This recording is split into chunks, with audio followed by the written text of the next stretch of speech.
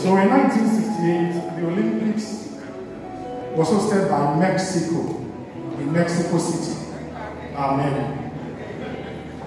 I love the Olympic Games for one thing. There are some very inspirational stories, especially for the Paralympic Games. In 1968, Tanzania was represented. And you know, during the Olympics, the final event is mostly the marathon race.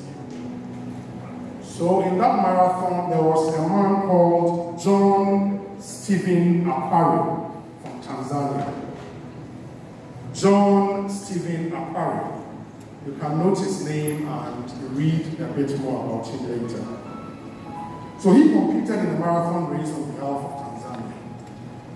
And it was a 42-kilometer race.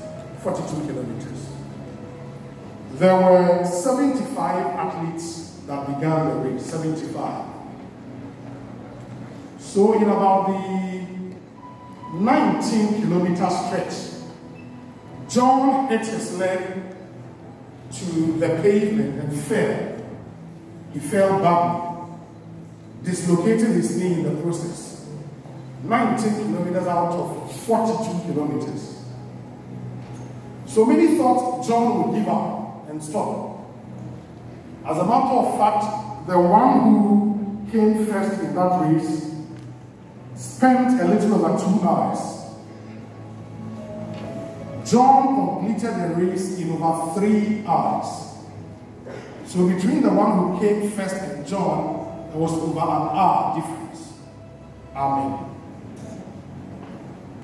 I told you 75 athletes began the race. In the end, 57 of them completed, including John. John was the last man to complete. When he entered the stadium was almost empty. In fact, the camera guys were parking. You can watch the video on YouTube later. The camera guys were all parking. John was virtually limping when he crossed the finish line. So the few people in the stadium gave him a standing ovation. And the camera guys had to come back to interview him. And what John said etched his name in the history of the Olympic Games. Amen. This is what John said. He said, "My country did not send me 5,000 miles to start the race. They sent me 5,000 miles to finish the race." Amen.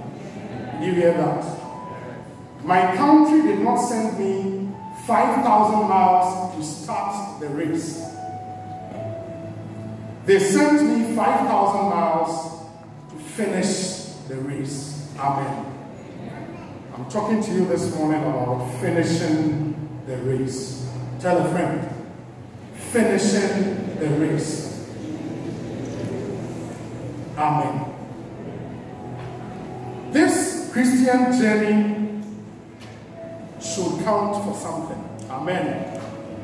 And the easiest thing to do is starting the race. What is most difficult is finishing the race. Amen. And I said the Christian journey should count for something. Because there should be a reason why you are a Christian. Amen. There should be a reason why you are a Christian. Why you have to be here every Sunday. You have to be here during the week for prayer services and all of that. Why you deny yourself the pleasures of this world. There should be a reason for that.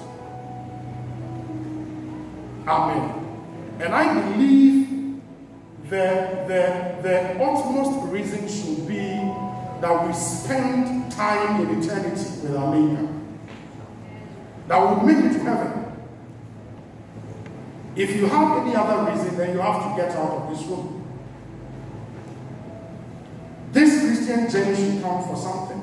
And that's why Apostle Paul said in Philippians 3:13-14 that, brothers, I do not count myself to have apprehended. But one thing I do, forgetting those things which are behind, and reaching forward to those things which are ahead. I press towards the goal for the prize of the upward call of God in Christ Jesus. Amen. So that's Apostle Paul speaking. And the conviction is clear. Amen. Know that your time on earth, your life on earth is captured within time. And that's why when you get to the cemetery today, you would find Kojo Mensah, 1914 to 1950. So that was his time on earth. And his life is captured in that time. So within that time, you should know why you are on this earth. And the purpose God placed you on this earth. The difficulty is that when you die today, there is judgment. So in Hebrews, Paul said, and as it is appointed for men to die once, and after death, judgment. And that's why your time on earth should be very, very important to you in this Christian journey. Because when you die today, there is no second chance. Amen. When you die today, there is no second chance. So you will have to finish the race and finish it well. If after everything on earth you die and go to hell, it will be the greatest disservice to your time on earth. Amen. It is appointed for man once to die, and after death, judgment. So when you die, you have finished the race well. And that should be the biggest question you ask yourself this morning. So the question then is, how do I finish the race well?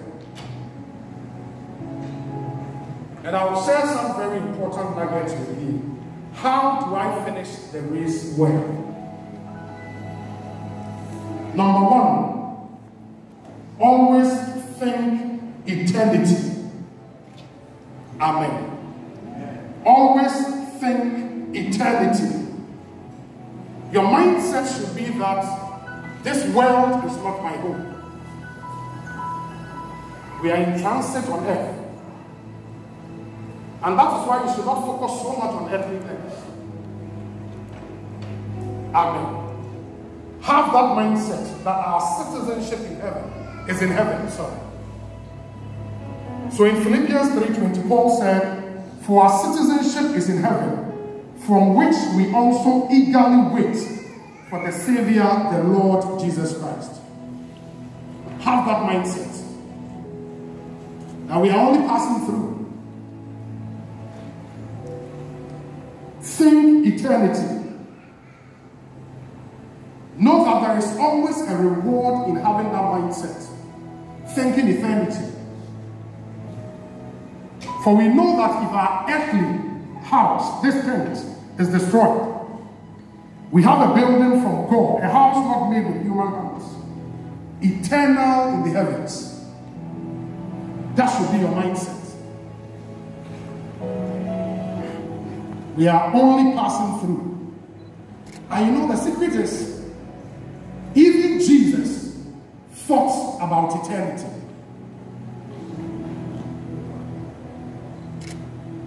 Even Jesus had that mindset.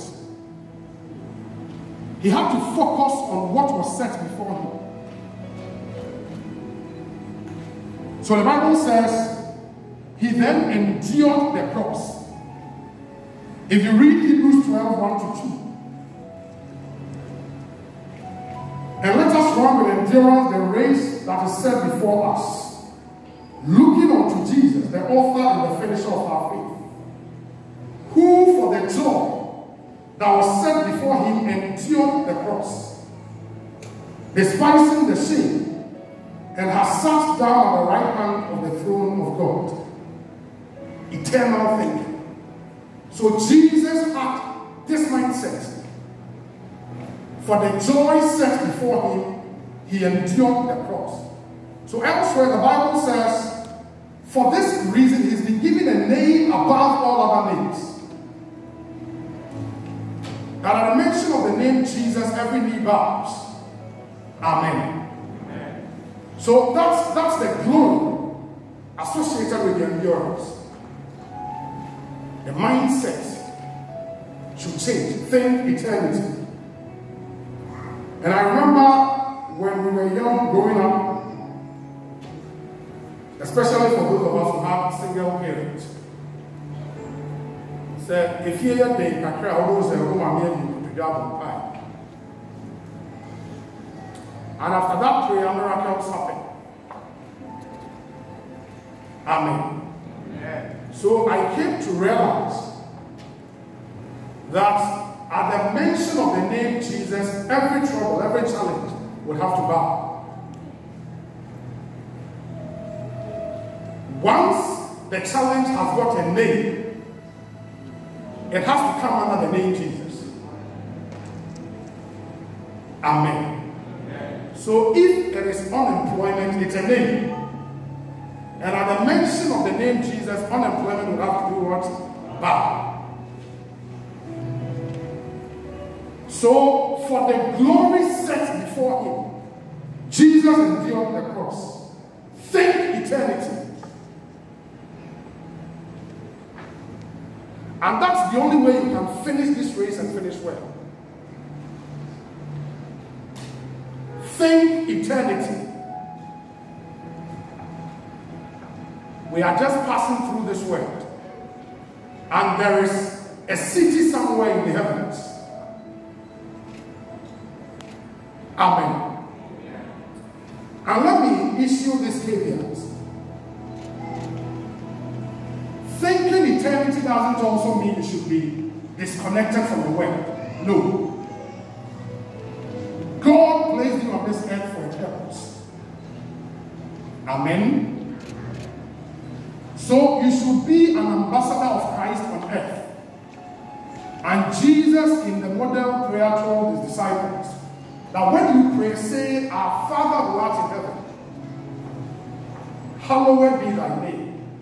And thy kingdom what? Come. And he says, thy will be done on earth as it is in heaven. So in God's mind, he would want his will in heaven to be done on earth. And we are the agents of Christ on earth. Amen. So you cannot live a life disconnected from this world. No. So Jesus said, you are the light of the world. That is impact. Amen. So you have to impact your world. When your name is mentioned, something should hit the mind of the people around you. Amen. When your name is mentioned at your workplace, something should hit the minds of your working colleagues. Impact. You are the light of the world. So don't just exist on earth. Live. Don't just exist. Live. Leave an impact. I told you your life on earth is captured in time. Amen. So yes, think eternity. But again, know that you were placed on this earth for a purpose. And Paul says, for we know that all things work together for good to them who love God, and to the called according to his purpose. So there is a reason why God crossed you over to the year 2021. Impact your world. You are the light and the salt of this earth. Amen. Amen. So think eternity. And with that, you can finish this race well. Number 2, love God and be passionate about the things of God. Amen. Love God and be passionate about the things of God. So in Romans 8:35, Paul said,